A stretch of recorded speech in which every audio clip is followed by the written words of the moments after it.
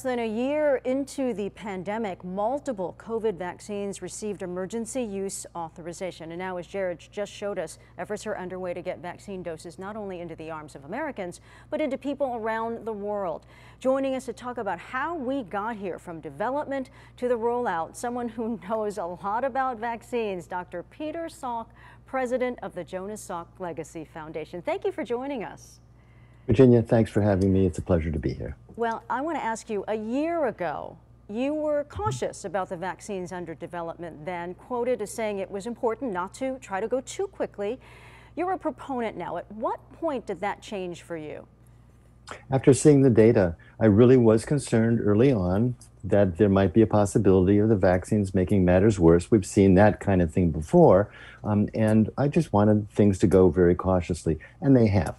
And we have just not seen that kind of outcome. The vaccines have been extremely effective when they're used appropriately, and I think that we can rely on them to help get us out of the situation that we have been in, not only in this country, but when there's enough vaccine around the world.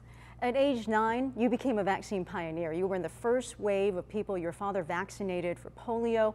What do you want to say to people who are still hesitant?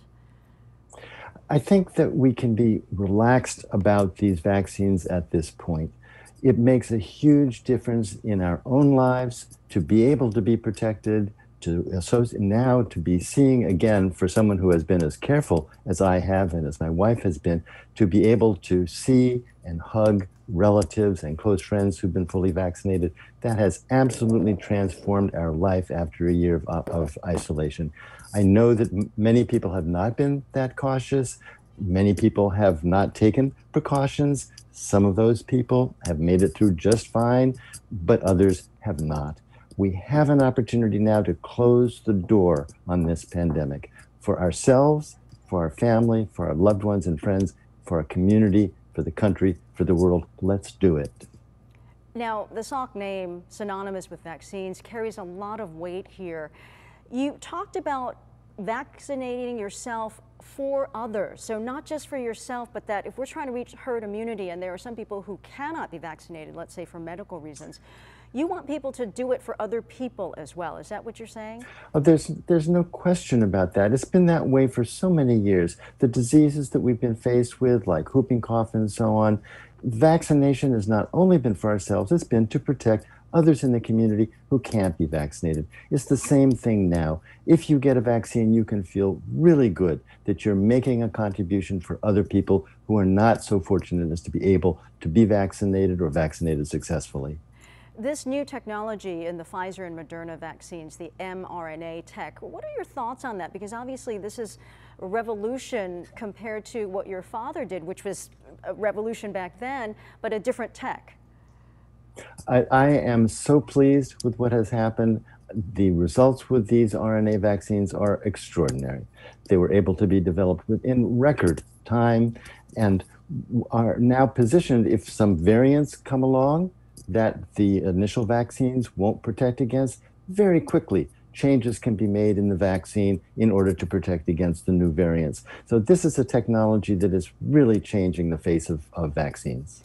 You mentioned that it is also not the time to drop our guard. So masks, social distancing, and just being careful at this point. When do you foresee that we might be able to get rid of those precautions? It's not yet in my personal view. I'm going to continue to be careful for myself, wearing a mask in public places.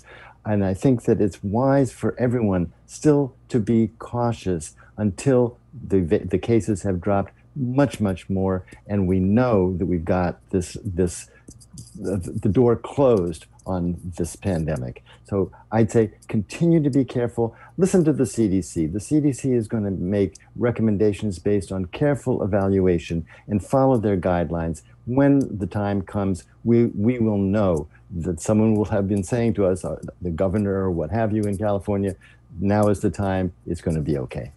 Dr. Peter Salk, president of the Salk Legacy Foundation, thank you so much for sharing your insights, and it's so good to see you doing well.